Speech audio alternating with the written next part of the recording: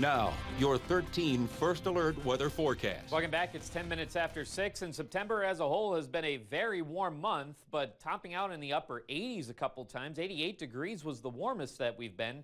That was on the 15th and 16th. Now, we did, of course, have some cooler days, or at least cooler mornings. 37 was the coolest we've been. Taking into account high and low temperature throughout the month, we are about 5 degrees above where we should be, tying us for the 6th warmest on record. Mind you, those records go back to the late 1800s, and speaking of, this past Saturday, we hit 86 degrees. That tied a record that was set back in the late 1800s. Very long-standing record.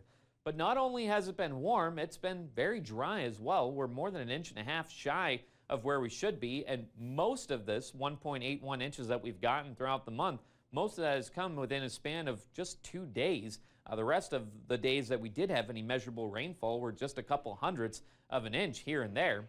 Now, we do have a front that's expected to roll through later on this afternoon and evening. That'll shift our winds out of the northwest, giving us a bit of a cooler start to the month of October. Very fitting, of course, but dry weather expected to continue. This front, not really a lot of moisture behind it, may bring just a couple clouds to the area through the overnight, but tomorrow gives way to more sunshine yet again. Now, out ahead of that front, winds are going to pick up quite a bit out of the south, and that's what will push our temperatures up pretty quickly later this afternoon.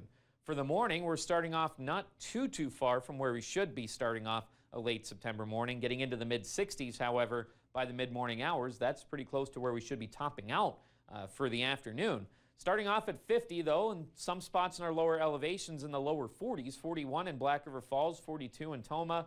Meanwhile, LaCrosse sitting at 56 degrees.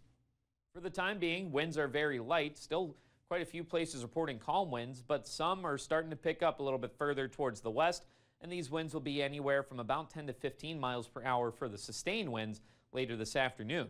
With high pressure still in the vicinity, however, that's keeping us mainly clear, and that's been the case over this stretch of days. Again, we've seen plenty of sunshine, really haven't seen too many clouds, which will be the case for today. Winds pick up out of the south. There's that front moving through later this evening, bringing just a few clouds to the area. Not expecting any rain out of this.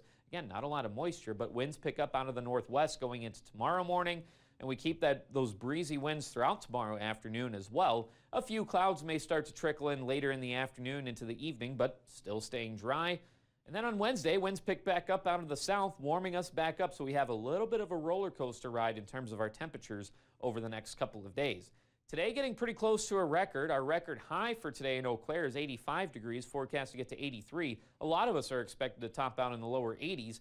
Later tonight, falling to the upper 40s. That's, again, a little bit more where we should be for this time of year for our overnight lows. Tomorrow in the mid-60s, bouncing back up to the mid-70s in the Coulee region. Again, the constants here are going to be the winds and the sunshine. And a couple days after that in the Chippewa Valley, cooling back down to the mid to upper 60s to wrap up the work week. We'll have some upper 30s Friday night into Saturday, but warming back up to the mid-70s by Saturday afternoon. Now for a Sunshine Award, Melissa Graves would like to nominate the Certified Nurse Midwives of Marshfield Clinic in Eau Claire and says these midwives really need recognition. They go above and beyond. They care about you and would do anything to help you. They're with you through everything, and I can't thank them enough. The labor and delivery workers are rock stars also. Now, if you'd like to nominate someone, send us an email or head over to our website at weau.com.